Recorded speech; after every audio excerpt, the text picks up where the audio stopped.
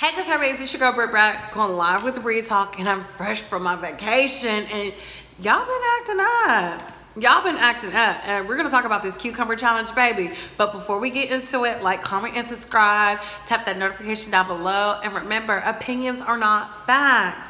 So that being said, before we get into it, get you a motherfucking passport, baby. The world is an open book waiting for you to explore.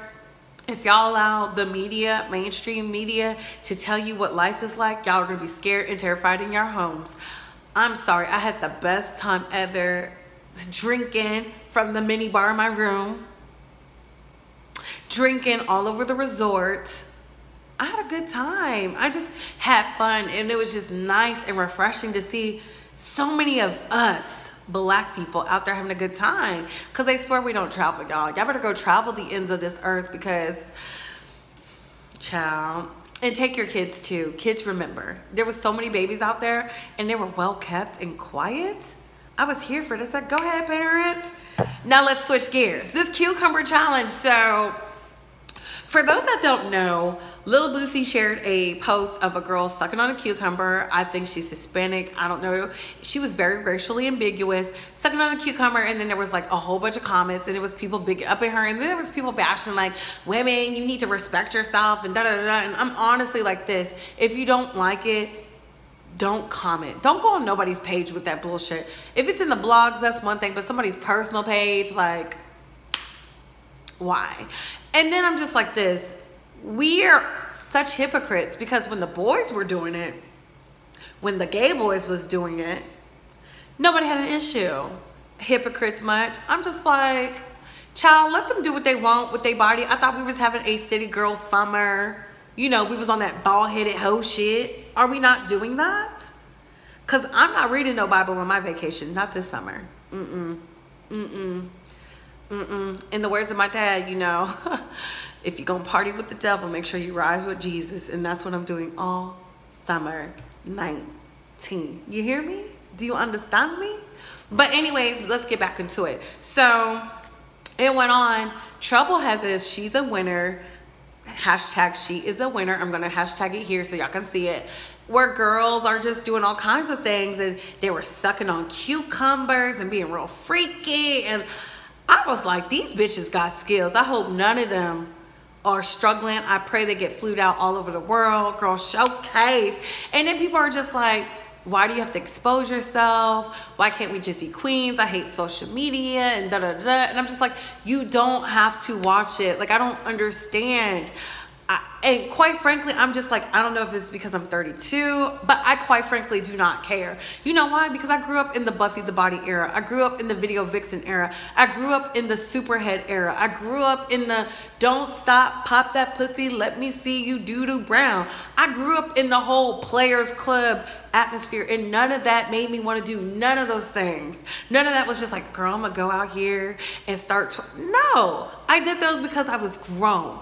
I was not influenced by it. Now I get it, some people are easily influenced, but that just goes back to show, like, maybe you should ask that person, why are they so easily influenced? You know, they might need a little mental help, self-love. I don't know if that's a lack of parenting or what. I don't know. I'm not a parent. But my niece sees saying she's never like, I want to do that. Never. Because we love on them. They see all kinds of stuff. My niece sees me do, she see me do half dress and do some of the most off the wall shit sometimes, but never do she be like, I want to be like my TT because of that. She just likes the fact that I eat at bomb ass restaurants and I go to places she want to go. Like, she's a beach girl. That's all I'm saying.